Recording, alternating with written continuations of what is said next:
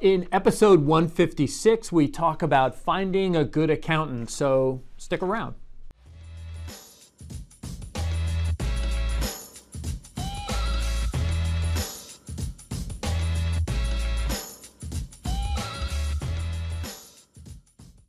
Welcome to the Mullooly Asset Show. I'm your host, Tom Mullooly, and this is episode number 156. Thanks for tuning in. We get asked all the time, how do we find a good accountant? Or can you recommend a good accountant for us? And we've got a list of accountants that we've worked with in the past and we're totally comfortable suggesting to our clients. What we'll typically do is we'll give you 3 names off of the list and we tell you, go check them out. You pick out the one that you like. But I should point out, we also ask our clients all the time as well, hey, tell us the name of your CPA. We want to know that because if you like him or her, maybe we'll check them out as well. But the answer to how do I find a good accountant or a good CPA, the answer may be your own CPA. Let me explain.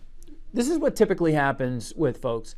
They show up in the accountant's office in March, or worse, like the first week of April. They chit-chat for about 5 minutes, and then the next thing the client tells you is, yeah, we talked for 5 minutes and I got a whopping bill. A lot of people don't like the experience, and I get it. What you should do is you should ask the accountant, hey, are you open to answering some questions throughout the calendar year?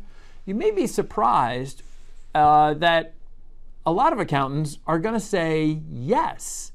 The problem is you can't show up in March expecting that they're going to know your story and your situation. They don't have a crystal ball. They can't tell you without going through the numbers. And they can't change what happened last year. If you're showing up in March, it's too late. The summertime or early fall, good time to reach out to your accountant. You'll get a good mid-year checkup, and you can still make some changes, some adjustments at that point. So really the focus of this is don't wait until the end of the year. Don't wait until March to see hey, can I sit down with my accountant and kind of get a strategy? In March, all they can do is take in the files, maybe have a little chit chat with you, and then they got to get to work. They've got to get all of these things done in about 6 weeks between March and April. So what prompted this was an article in Market Watch where they talked about how you may get some help on your taxes if you have a senior citizen like mom or dad that you're helping throughout the year, and maybe they don't even live with you, but you're doing things to help them. That kind of spurred a much larger conversation into how do we find a good accountant. So I hope this has been helpful for you. Thanks for watching episode 156. See you next time.